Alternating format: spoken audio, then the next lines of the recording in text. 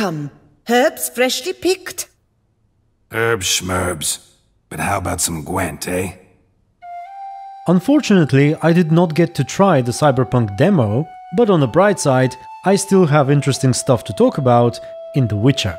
And so, I'd like to welcome you to a somewhat unofficial episode in the series of things you may have missed in The Witcher 3.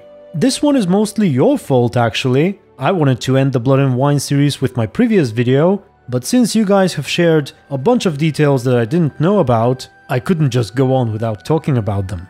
So let me go over a few more interesting things real quick, and hopefully when I'm done, I'll be able to move on from Blood and Wine in peace. Oh, but first, let me remind you that there are at least 20 more episodes in this playlist, and if you've missed any of them, feel free to have a look at the links in the description. And as always, this video will contain absolutely massive spoilers about Blood and Wine, and potentially other Witcher-related things, so be warned.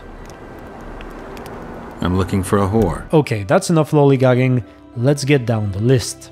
The first thing you may have missed, brought to you by a gentleman called Sloom, at least I assume it's a gentleman, could be a lady, but regardless, it's about the Big Game Hunter quest. You know, the one where you assist this count in taking pictures of various animals.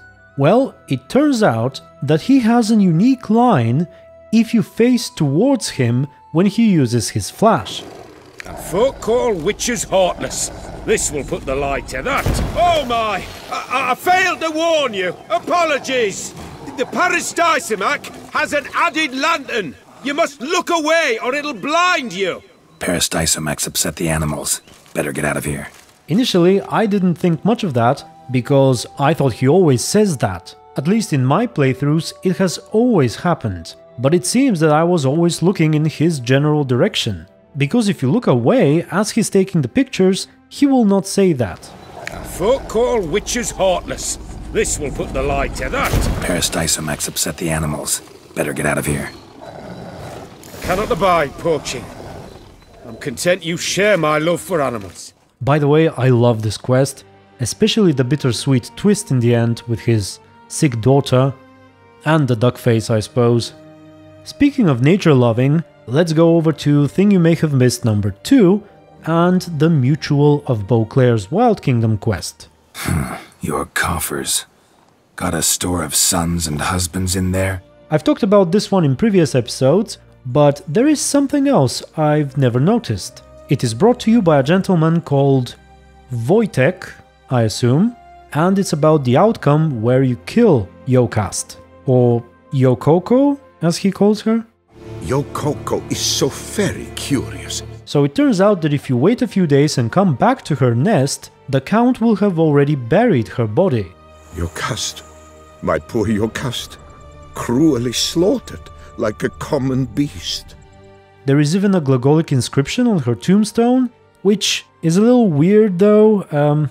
They must have taken the same one from the sign that warns travelers about the basilisk, because it says, "Keep out, there be grass dragons." Okay, for number 3, we go all the way to the ending and the Night of Long Fangs. I must have done this quest a million times, and yet there is something that I only now realized. First off, Geralt has a couple of unique lines if, during this vampire attack, you try to run away from Beauclair. Gotta get back and stop Dettlaff. Can't sightsee, can't get lost. More and more folk dying every minute. Need to tend to the vampires, them and Dettlaff. It seems that the area in which you're allowed to go stretches out until and including the Cockatrice Inn, which is also the extent to which Oriana's quest goes. You know, the bridge under which you fight the Alpha Garcane is precisely the one next to the Cockatrice Inn.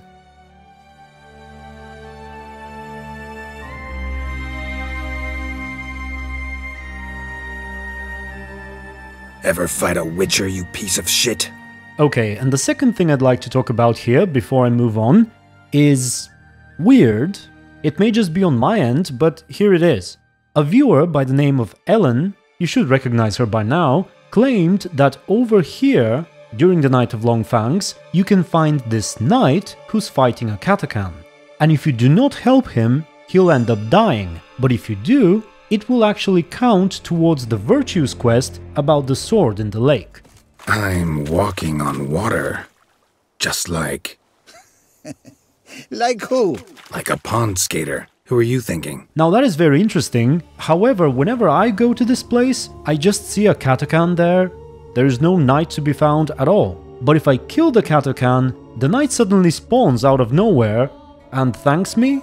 The beasts! I could barely see them. Gods, had you not come along, So let me know how this thing works on your end, if anyone has done it before. I'm curious to know. Next up, we have another detail about Barnabas Basil Fawlty. This one I found myself, but I never really mentioned it for some reason. The first part is that he can introduce himself to you during at least 3 different points in the story. The first one would be after your first meeting with Detlef in the barn. The second is if you choose to lift Gaunter Odim's curse and take Merlin to Corvo Bianco without previously meeting him. You did the right thing, sir. She should recover quickly here. I'm deeply pleased finally to make your acquaintance, sir, though I do regret the specific circumstances. In all the commotion, I fear I neglected to introduce myself.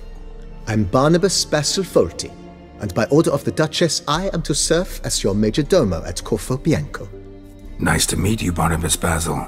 Love to talk more, but got urgent matters to attend to. While I'm gone, please make sure she gets everything she needs. Don't worry, sir, I shall see to everything. Finally, the third is all the way in the end, when you get a visitor, in case you never ever went to Corvo Bianco prior to that point, and if Anna Henrietta died before you ever met him. Greetings, sir. I am Barnabas Basil Fawlty. By order of our dearly departed Duchess, I shall serve you as Major Domo of Corvo Bianco. One last request before you go in to see them. Please come and find me afterwards. I have yet to give you a tour of the estate. And another small thing I wanted to mention is that he has a unique reaction if you abandon him during his tour of the vineyard. And now, sir, allow me to show you a handful of interesting details. Follow me, please. Been a major domo all your life? Yes, I come from a long line of major domos. My father was a major domo, as was my grandfather before him, as was my great-aunt. In fact, she was the one to start the tradition. Great-aunt? A hard... how unfortunate. It seems I wearied you, sir. Time has not been kind to Corvo Bianco, but a bit of remodeling should do wonders. If you wish to discuss this further, I shall be in the house.